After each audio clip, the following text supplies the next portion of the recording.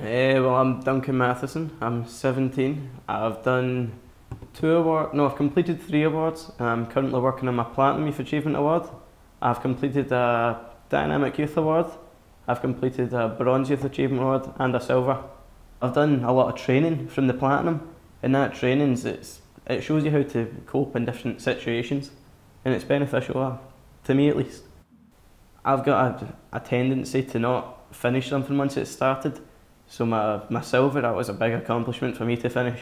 But starting the Platinum, it's a personal goal to complete it, and I'm almost done now. I was in the Achievement Generators course, so that's to help you complete your Platinum Award, as well as helping accredit other young people for doing their high fives and Dynamic Youth Awards.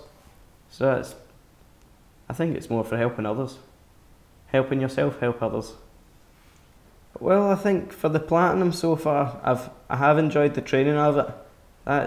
It's taught me a lot about myself and a lot about other people, because I didn't know the way other people thought really. I never thought about how other people think.